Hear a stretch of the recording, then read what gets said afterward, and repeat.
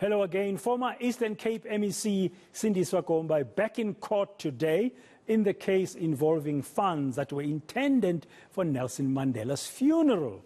The charges include fraud and money laundering. 2 of the 14 accused have requested a separate trial. Now, watching this story for us is senior reporter Aviwe Mtila. Is joining us now live from the East London, the Buffalo City Metro. Good afternoon, Aviwe. So, what's the latest in this case? What's happening? Well, Bradan, we are officially in the trial now. The 3 days from today till Friday has been set aside for the pleading, for the 14 accused to plead their innocence or guilt. And the other matter is the separation of trial that's been requested by accused 11 on this matter. In fact, today they've already all pleaded not guilty to the 27 counts that they face. One of them, of course, is the former MEC of Health in the Eastern Cape, Sindiswa Gomba, who joins me right now. Mama, thank you for joining us at eNCA, but the NPA seems certain that they have a watertight case and will prove the guilt of the 14 accused. What's your take in this, given that you've already pleaded not guilty? Taking me as an example, I invite them to prove their case, and I will also be proving my innocence and not guilty on the matter. First and foremost is that I am only answering to 4 charges out of 27 charges. And all those charges are actually related to work that to a certain extent you start to wonder, how did you get to be included in such things? If you take one of the charges here, which is serious, it's a charge that says I was part of a group in common purpose that actually adjudicated on a tender. How would I do that? MFMA is clear. Politicians, in particular councillors, as I was a councillor at the time, they don't play a role on procurement. Secondly, the processes of procurement have got their 3 committees. Which committee did I serve? Because they will have to come up to say which committee did I serve.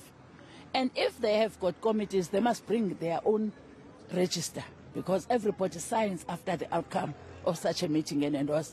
Then I am waiting with interest as to how are they going to prove that. Secondly, if you listen to the dates that are set here, they are very wide. They say between a time in 2013 and a time in 2014. Are you sure you have a case if you are dealing with issues like that? Because my view is that a case should be objective. Should be able to pinpoint exactly at what point are you arrested and what is exactly that you did. You don't find that. Because once a case is open-ended, then it frustrates you.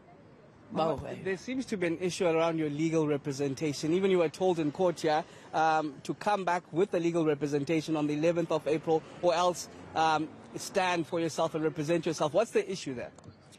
The issue is simple. We've been claiming that this has political motivations, this case. When we are having a problem, when NPA would come and postpone all the time, nobody cared. Buffalo City was paying as a policy matter in Buffalo City for our costs. However, when we fought the last time for the NPA not to postpone but rather go to trial, immediately Buffalo City came back and said it's stopping payment. And it's relating that to the former president case, JZ. It's rather funny. It's a matter that, of course, we're challenging. However, as that happens, then it suggests that we are not able, in the manner that if I got sacked as an MSc, where do you think I get money from? So obviously I don't have funds. So for any defense, because lawyers by their nature are business people, you have to pay them. So if you can't pay them, they have a right to withdraw. However, they have withdrawn at a good time, because we've got enough time now that we can plan for April. Okay. Thanks. Thank you very much. That's the former MEC of Health in the Eastern Cape, Sindiswa Gomba. In fact, sacked from her position because of this very case that's still ongoing. I want to bring in now the NPA's spokesperson, Tunzi Maga. Nomkhulu, thank you for joining us at eNCA. 27 cases, all of the accused have pleaded not guilty. How certain are you of a successful prosecution? We've always maintained that with the evidential material that has been presented to us by law enforcement, we are confident that we will secure a conviction against all the accused in respect of all the 27 counts. Though none of them gave any clear plea explanation, it was basically a bare denial, but with that we can work with it in terms of presenting our evidence. Former MEC of Health suggests that this is politically motivated. We have never considered political considerations or factors in determining prosecutorial decision-making process. That has never played a role in our decision-making as the NPA. We look beyond that. Okay. Now we understand the next 3 days set for that pleading and just clearing out whether there will be separate representation. Will we see any delays now going forward? We are opposing the separation of trials because we believe that it's going to cause a delay and it's going to prejudice our case in terms of presenting witnesses, and they would have to be subjected to examination twice, because if you separate trials, it means that you'll have those witnesses testifying twice, and that's undesirable. It's not in the interest of justice and in the interest of the prosecution, the witnesses, and all the accused persons, in fact, for them to be separated.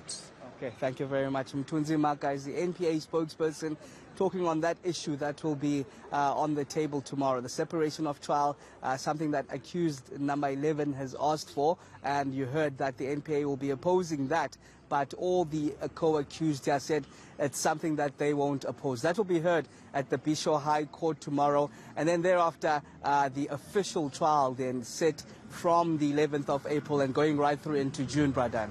Thank you very much, Aviwe Mtila in East London. Well,